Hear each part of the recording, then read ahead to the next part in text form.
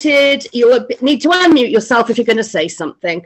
So if we start by coming together in prayer.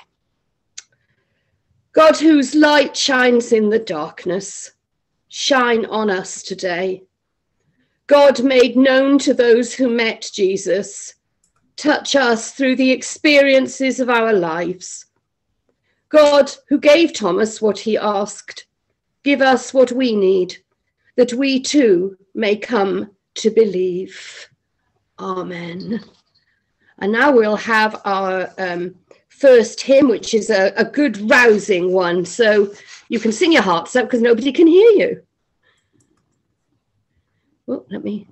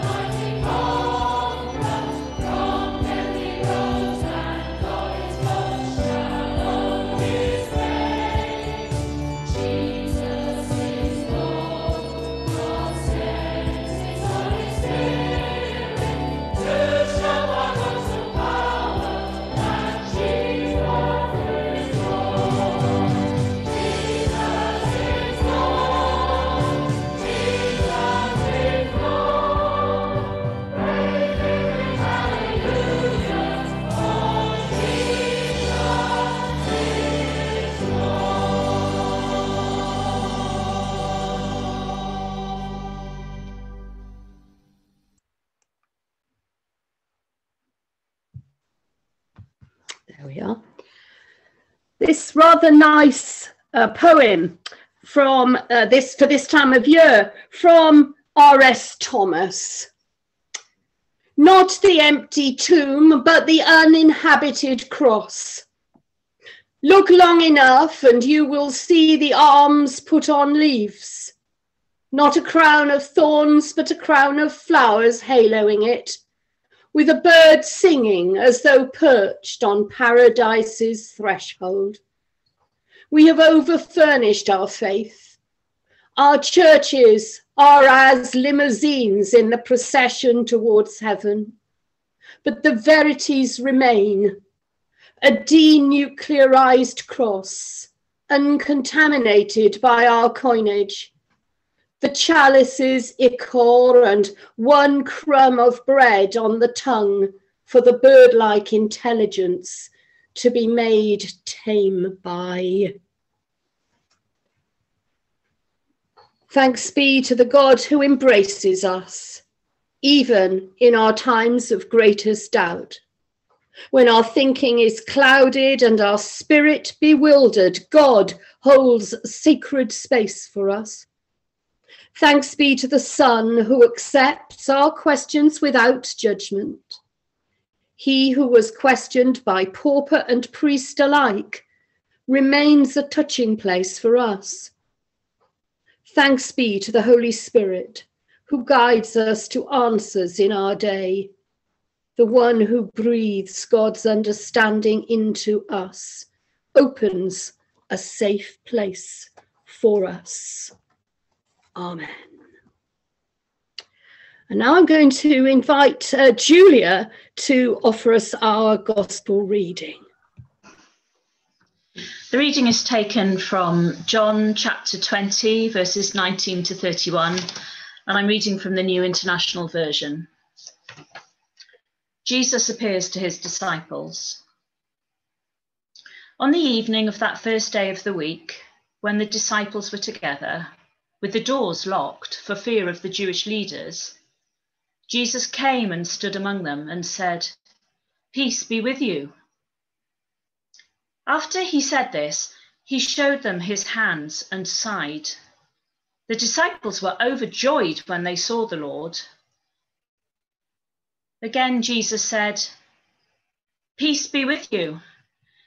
As the Father has sent me, I am sending you." And with that, he breathed on them and said, "Receive the Holy Spirit. If you forgive anyone's sins, their sins are forgiven. If you do not forgive them, they are not forgiven." Jesus appears to Thomas. Now Thomas, also known as Didymus, one of the 12, was not with the disciples when Jesus came. So the other disciples told him, "We have seen the Lord."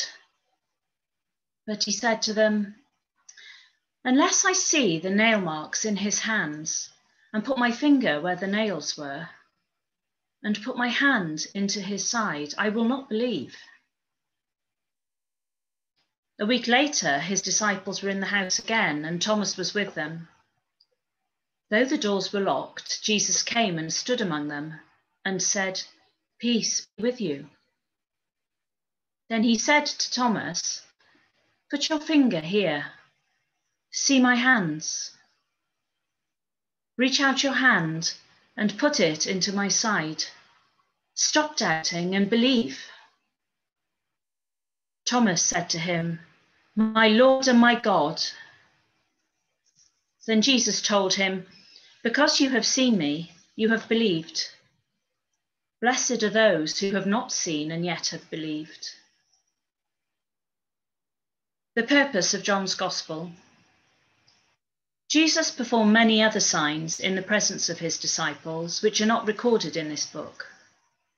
But these are written that you may believe that Jesus is the Messiah, the Son of God, and that by believing you may have life in his name.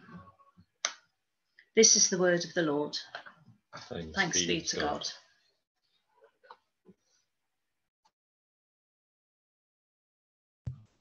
Thank you, Julia. And we'll have our second hymn now, again, a lovely seasonal hymn. Thank you.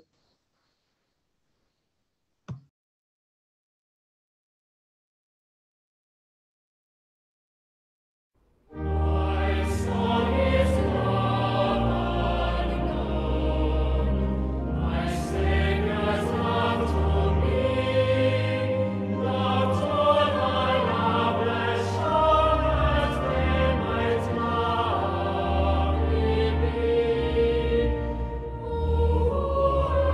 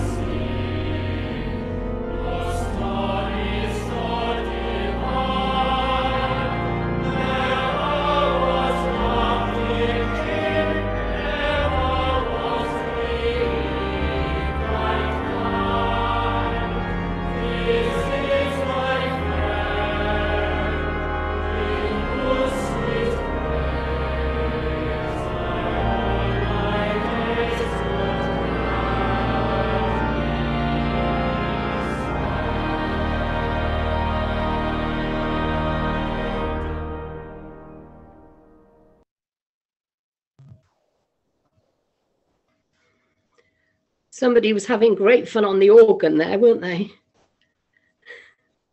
And I want to ask Nia now to lead us in prayer. Diolch yn fawr. Thank you, Nia. Let us pray.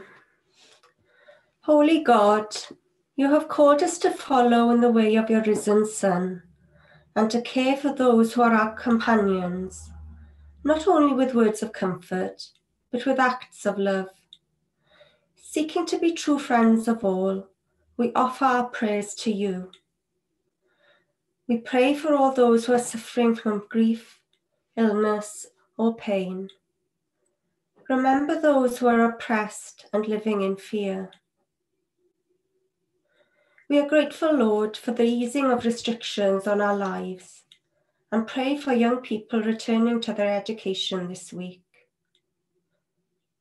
Guide us in the path of discipleship so that as you have blessed us, we may be a blessing to others, bringing the promise of the kingdom near by our words and actions. We will now recite the Lord's Prayer together. Our Father, who art in heaven, hallowed be thy name. Thy kingdom come, thy will be done, on earth as it is in heaven.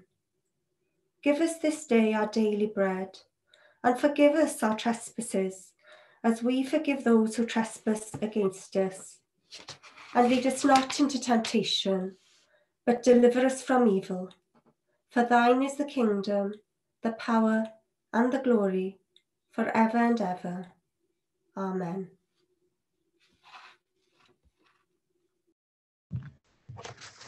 Thank you, Nia.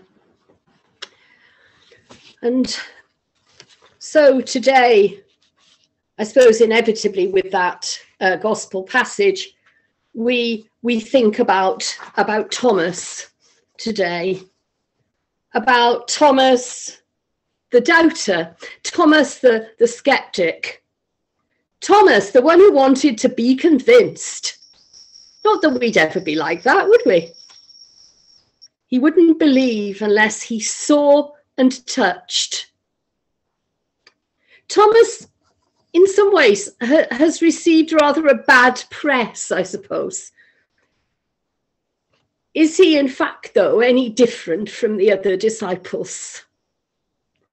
Is he different from Mary, who struggled to believe, even though Jesus stood right in front of her in the garden? Is he any different from Peter and John, who couldn't believe, wouldn't believe, even when they saw the empty tomb and they'd heard from Jesus previously what was going to happen?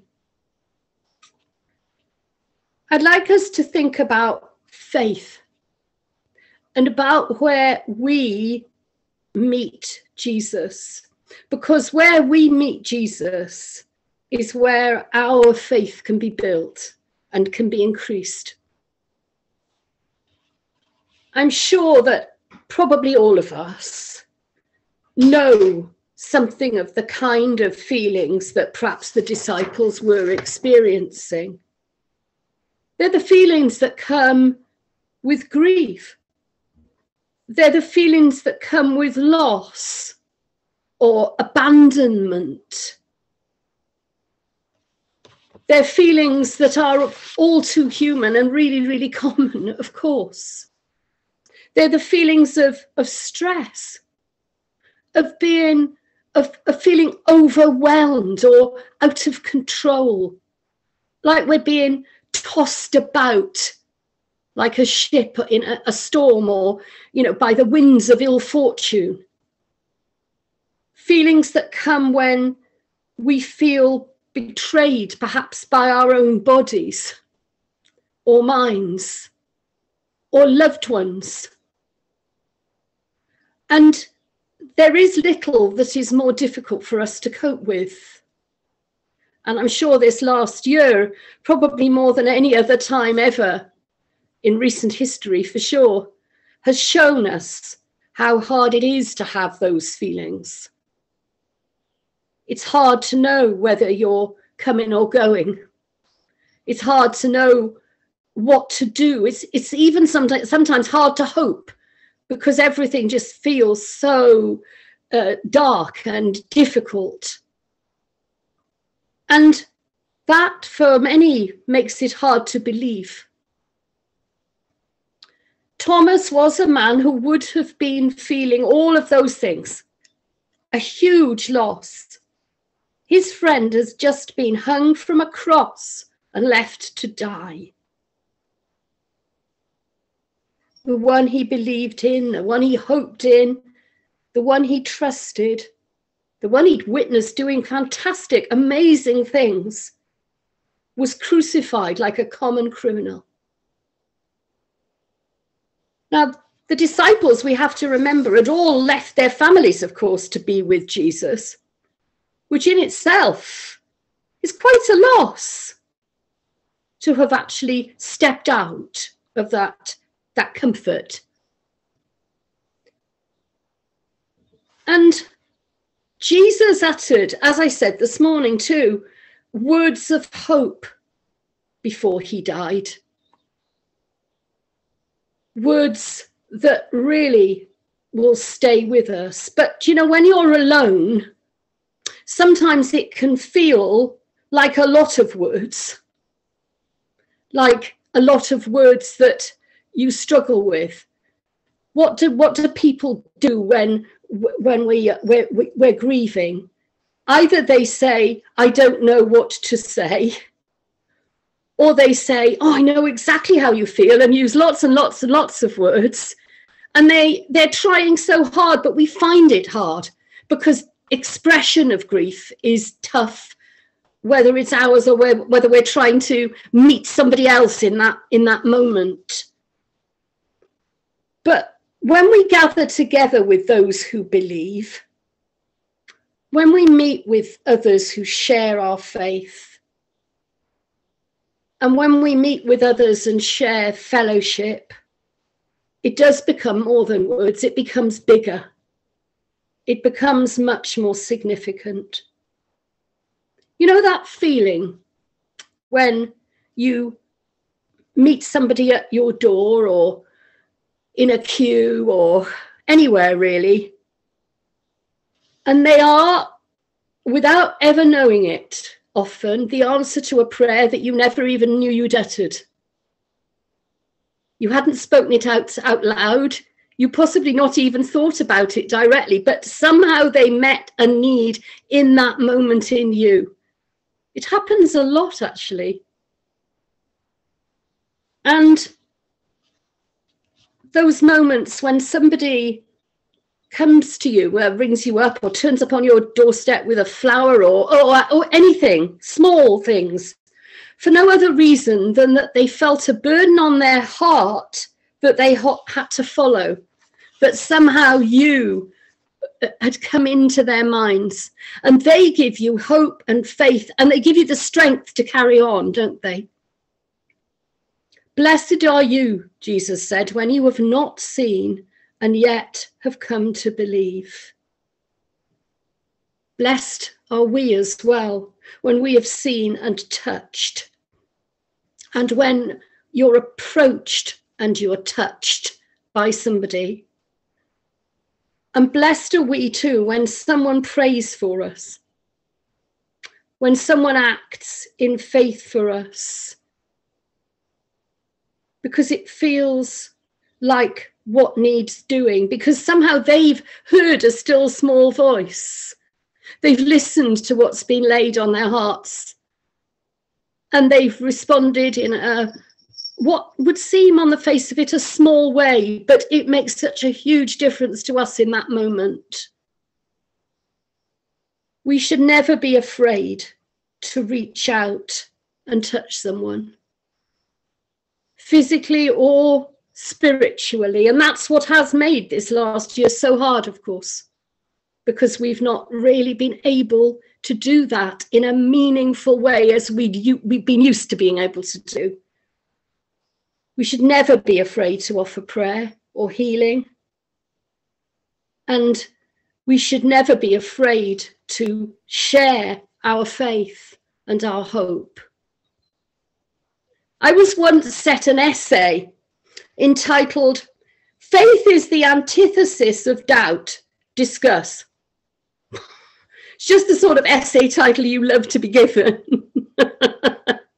And it's not uncommon in theological colleges to get that sort of very short title that gives you a pounding headache for quite a long time. It's not easy or clear cut as we might hope, because if we simply accept everything we're told or everything we read, we're likely to be confused at best.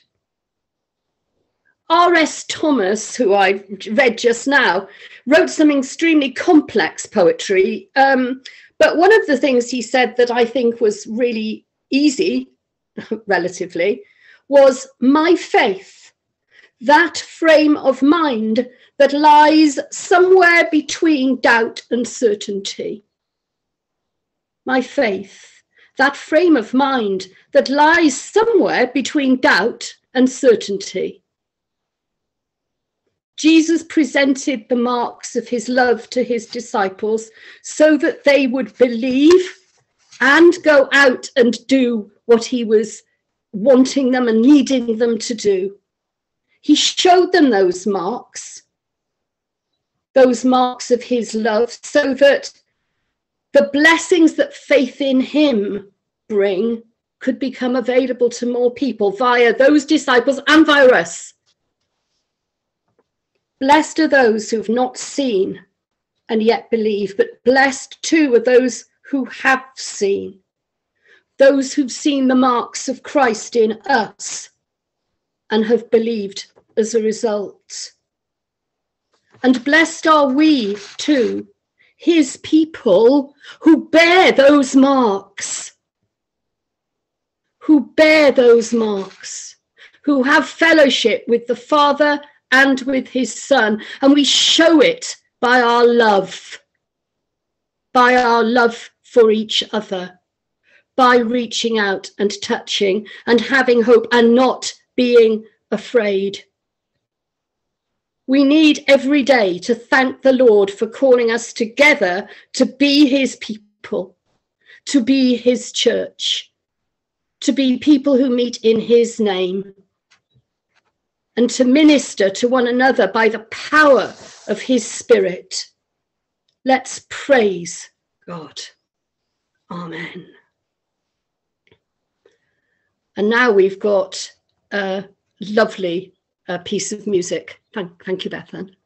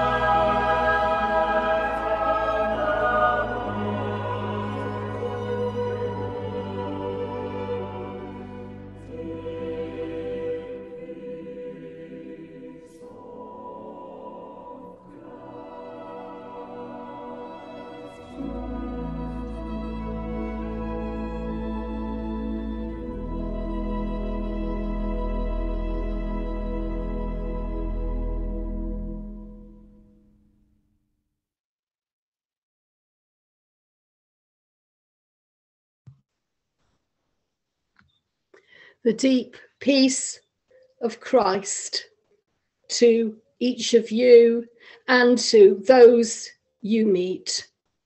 And God's blessing, Father, Son, and Holy Spirit, be with us all and those we seek to love in his name. Amen.